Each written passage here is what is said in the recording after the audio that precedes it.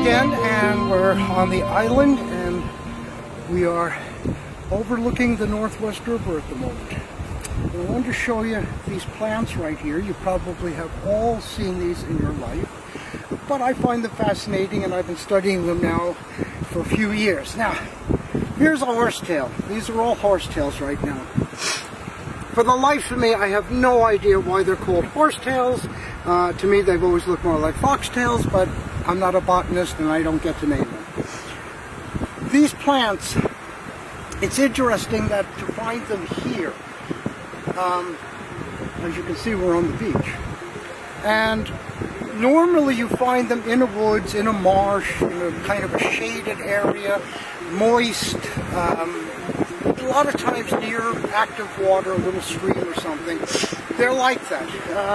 Their heritage comes from a swamp, so they're like that. These are vascular plants. If you remember last time I spoke about the club mosses, and they were the earliest vascular plants. Now these guys come up a little bit later, and as you can see, there's more structure to them. They're bigger, obviously, and they don't get much bigger than what they are.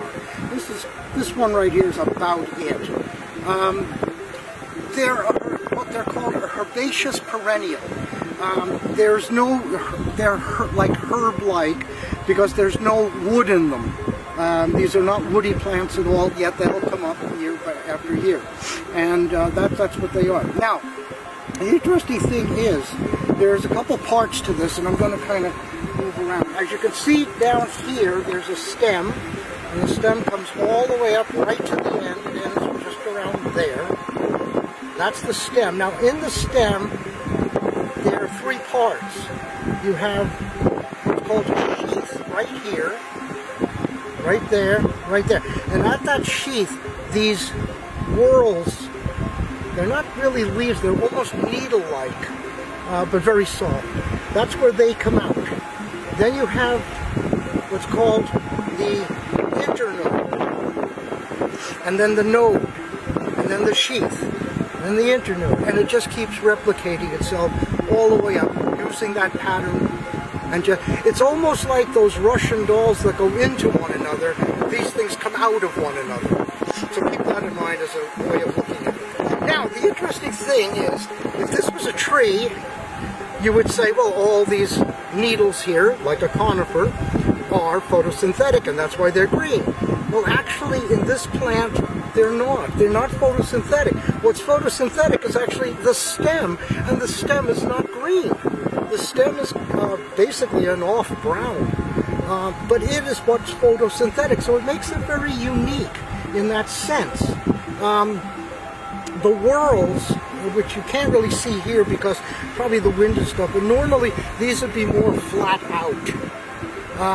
And if you ever pass a woods or a swamp where there are dead conifer trees, especially without the bark, no leaves, no nothing, they're kind of like these things here, you will notice that the branches just come straight out and they tend to go in a whorl. And it's very reflective of these more primitive plants. These were here long before the conifer trees were here. This also, in a sense, what you see here is called the vegetative state. That is, it has done its reproducing very early on. Now, most of the trees and stuff in back of us, the grasses and things like that, they grow first, and then they bring out their seeds and fruits and what have you to reproduce. These guys come up, not this one here, but something just like this, but without all of these. It's just a little stem, almost like this, and there's a little cone at the top. That's the reproductive part of this plant. Then it dies, and when it dies, this comes up, the vegetative part of it. Now, the thing is, in the ground, it has not quite a root system as we would think of a tree or anything like that. What it has are rhizomes, and the rhizomes are actually just extensions of this stem.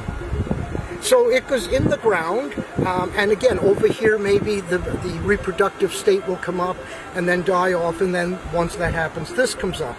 Now, the interesting thing is that any part of the rhizome that's in the ground, if it was cut or just had the notion, it could send up a plant like this. So even though it does have that cone at the top for reproduction, this can reproduce itself as a clone at any time.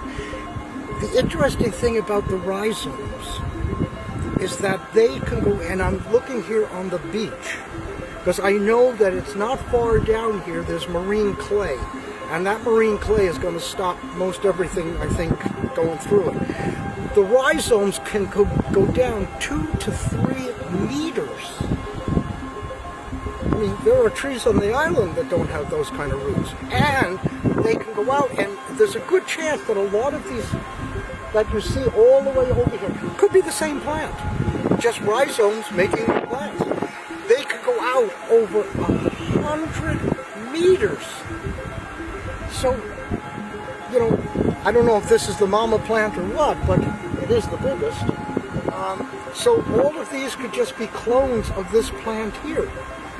Now, as I go back to that reproductive state, I'm going to do something that I don't normally do. No, I'm not going to do it. I'm just going to pull that one out down here, a little tiny one, but I'll use this one here.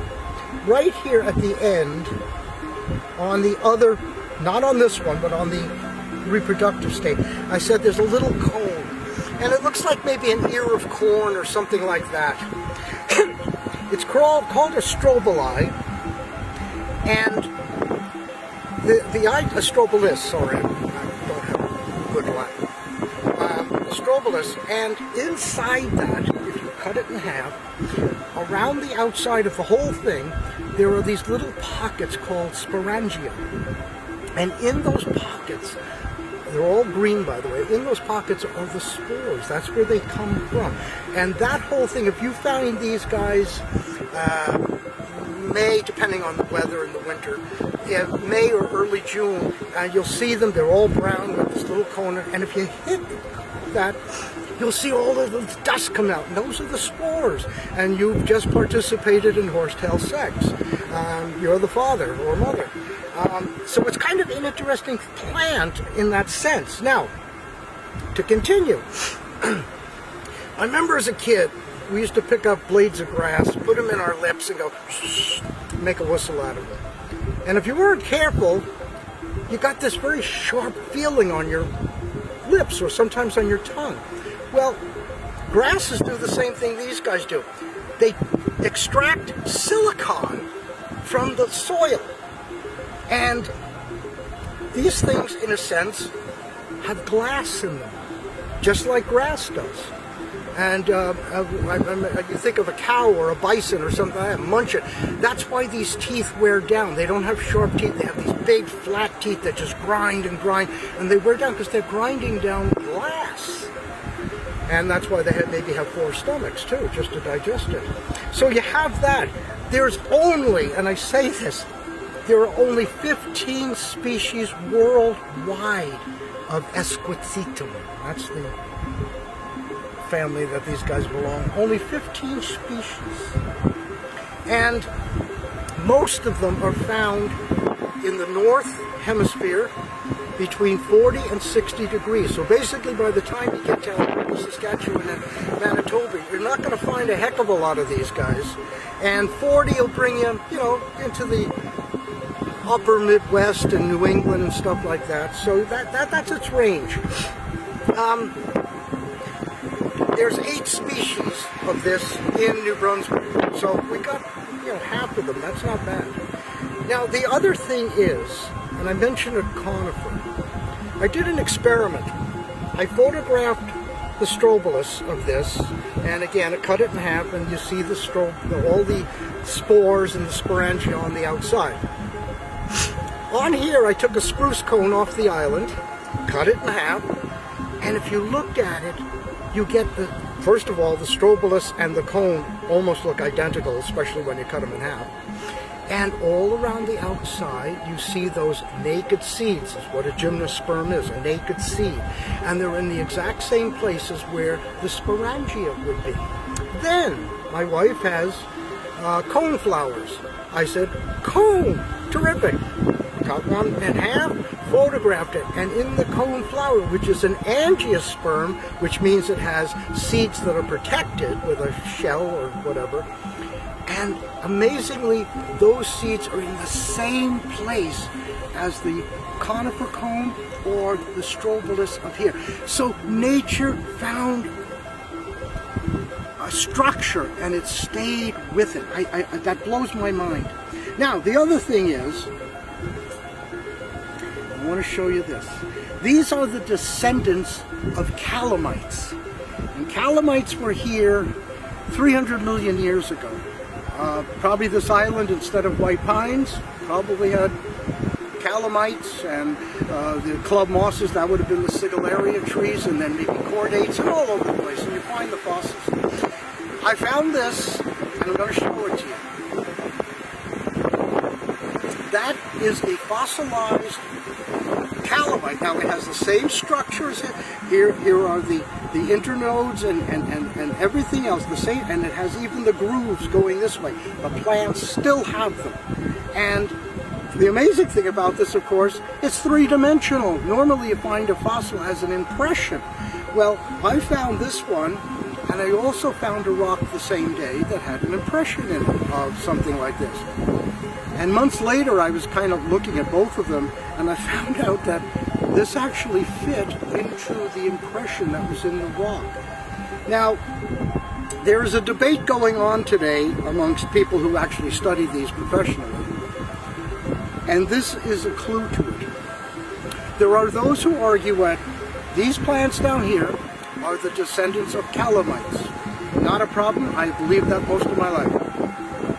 There are those who look at something like this and say, that's not a little calamite. That's a horsetail from 300 million years ago. Now, that debate has not been settled. But if the second group is right, and this is not a little calamite, but a 300 million year old horsetail, then you're looking there at a living fossil. Not like the club mosses, which got smaller. If the second theory is right, what I'm looking at right there is a living fossil that has been around for 300 million years. Worth coming to see, eh?